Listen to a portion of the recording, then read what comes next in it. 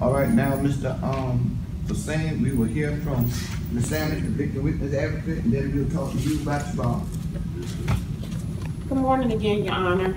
Standing on behalf of the actual juvenile victim in this actual case, according to the actual incident report, it advises that the alleged suspect allegedly approached this actual victim on a local basketball court and allegedly approached him with a weapon, requesting some of his property at the time. And the actual victim did turn over property to this actual alleged suspect.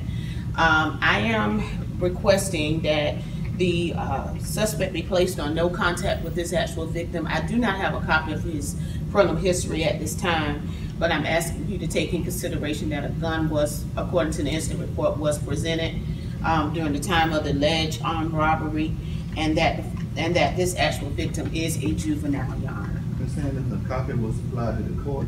Of course, you can look at a copy of that before we go any further. Yes, sir. Thank you.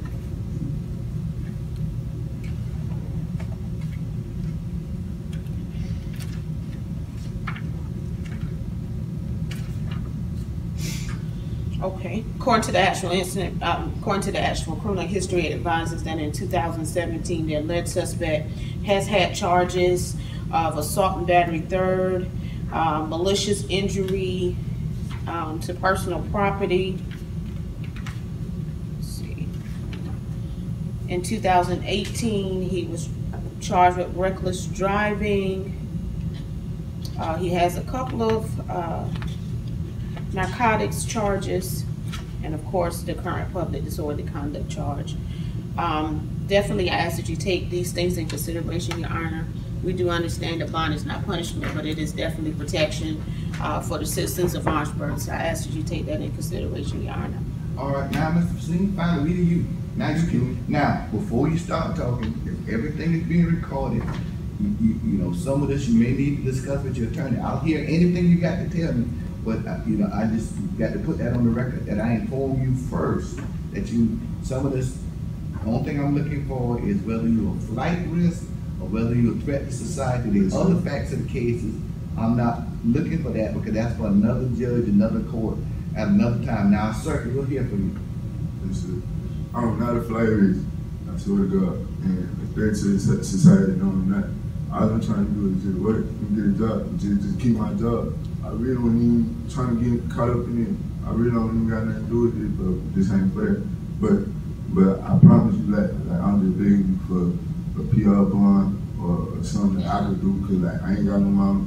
My mama couldn't stand up here with me, or my dad couldn't stand up here with me, or nobody can stand up here with me, or gonna put up for money. Like, I'm in there right now, no money on my books or nothing. And I got checks at Burger King right now that I can't even carry. I can't even trust my mama, because she might just take all my money, and I'm in here. I'm begging, can you just keep that in mind? Just give me that PR bond. Sunday. Okay, young man, where's your home? Is Orangeburg your home? I'm saying I stayed with my homeboy. Where were you born?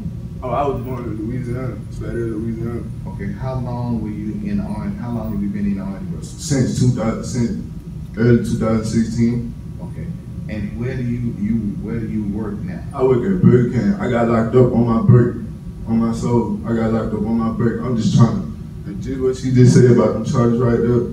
I promise I ain't even that person no more, that violent person or nothing. I promise you on everything. I talked to the boys that said you see what I'm saying? And he already know it was a misunderstanding. I swear to God, I ain't even trying to be no criminal or somebody I'm not, but portray somebody I'm not. I promise I'm just trying to work. It's like, y'all, can you please just keep that in mind? Please, I cooperate with everything that the court got going on. I'm just begging, can you please just give me a PR bond? Like even with my homeless situation, like if I can't pay my people in rent, if I can't pay my dog his rent, I'm gonna be homeless. And that's real talk. I'm not even gonna lie to you. My mom not gonna let me come back in our house or nothing like that. And that's just cause that's her personal. You see what I'm saying? That's not even nothing to do with me. I'm not even lying to you, to everybody in here. Whoever feel any type of way, I apologize for anything. I promise you. I ain't even no type of bad person. I swear I'm not. I swear I'm just trying to work. I swear I'm just trying to work. On everything, I just want my job. That's it. Okay, anything else, young man? Young man, I hear what you're saying fully, but I need you to understand the gravity of the charge. I don't know the facts of this case. I don't know, other than what I'm told here, and looking at your criminal report, and I didn't get to look at that report. As far as whether you're guilty or not, that's for another judge at another day, at another time. Excuse me? Yes, sir. I'm just saying, can you please just keep in mind, I'm just doing this for like myself. There's no team behind me or no family member behind me to stand up in here. I complied. I just can't even do it behind the wall because I don't even got the money or the people that's gonna put it up for me or some stuff like that. I promise you on everything I love, on my dick, grandma. I don't even do this type of stuff. I would not even disrespect you. Faciane, I'm giving you a chance because you're brother.